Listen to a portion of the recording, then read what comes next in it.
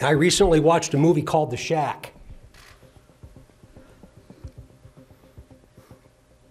And there's also a book that talks so well about evil, about death, and about eternity.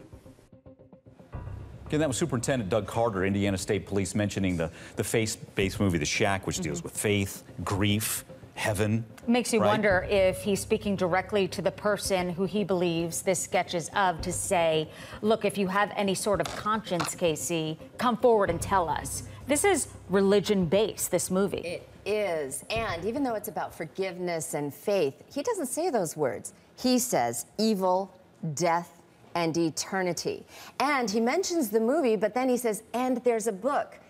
Now that's interesting. I don't think the book he's talking about is The Shack. I think he's talking about the book, the Bible. The Bible. And he is really trying to appeal. I think this is a church-going person in the community who believes on the surface, has faith, but struggles deeply with his identity, maybe his sexual proclivities, his sexual preferences that are out of sync with his religion. Doug Carter and would even be said, yes. condemned, would be condemned by his religion. And I also think this is mentioned to jab at him again, Yep. because the quote was, how you left them in the woods is not what they're experiencing They're today. in In other heaven. words, they're happier than all of us. Yeah. We undid everything, Yep. And that was my thought as well, Mike, that this perpetrator attempted to destroy these girls, leave them in this condition. I think it was brutal, but now they're at peace. They're at peace, but you won't be. Yeah. From corrupted to uncorrupted. Okay, real quick, again, what a great panel. Thank you guys so Good much. to So, hear. with all this said, and I will go down the line, are we any closer to an arrest or not? Yes, absolutely. I think that we are so much closer right now. I have full confidence that they're going to solve this. Casey. I'm going to say yes, but if it doesn't happen in the next few weeks, I'm going to worry that this is a Hail Mary pass and they have nothing. Joe? I'm all in. I think this superintendent showed he was vulnerable, showed that he was depending upon the community, showed himself as a father, a person who cares, revealed evidence, asking for public help. I think they have forensic evidence as well. I think they're very close to this case, and I think the public will help them crack it. Maureen? I think they're going to get him, and I think the best part of this whole case right now is that he's suffering, he's freaking out, he's looking over his shoulder, and he's doing exactly what you talked about earlier. He's going down, and it's going to be soon. Ooh, we can all hope. You've been to the community. Coming off this, you were there. Was there a renewed hope that, yes, there's going to be justice served and our community is going to be safer? Yeah, there was. There was an excitement in the air because of the new sketch, in a way that, okay, it's been 2 years. Maybe this will lead to an arrest finally. And Kelsey, Libby's sister, dropped him off at the bridge that day. She said, my sister was always begging me, please take us to the bridge, please. She said yes that day. She feels tremendous guilt, and she took me on that car ride. Look here, this is Kelsey. Libby would always ask me to take her to places like, can we go to McDonald's, or can we go to Lafayette and go to see a movie? And it seemed like I was always saying no because I didn't want to go all the way to Lafayette, or I didn't have money to pay for it.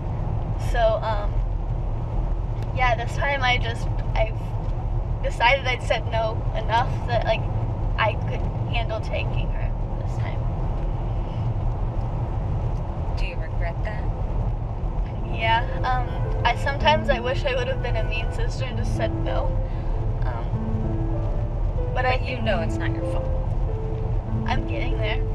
I'm learning that, I guess. Gosh, your heart just goes out to her. I mean, you sat in a car with her, you spent time, you shared a meal. I mean, it gets us back to the grief of a family. I mean, we're hoping to help solve a case and ask the deep questions, but the deep hurt lies with her. Is 2 little girls missing, and I spoke to Libby's grandmother, Becky, and every day she posts on Facebook saying, this is the day. And she looked at me and said, one of these days, I'm going to be right. And talks about it, right? Daily. I mean, I know you mentioned it, and I think the emotions well up with you as you see the daily posts, just a relentless quest for justice for these I was in little that girls. house. You feel the spirit of Abby and Libby. You really do. And at the presser, it's about who did this, meaning this sketch.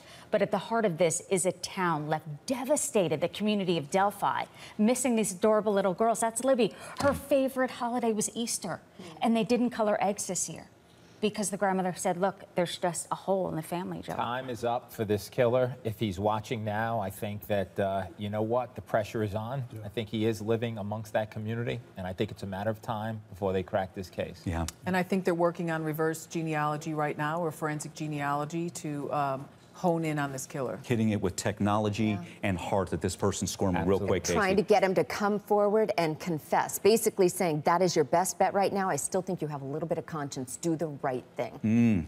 Well, that would solve it. Yeah, that would solve exactly. it without the genealogy. Just do the right thing and come forward. And they're still taking tips, too. They need your help as well.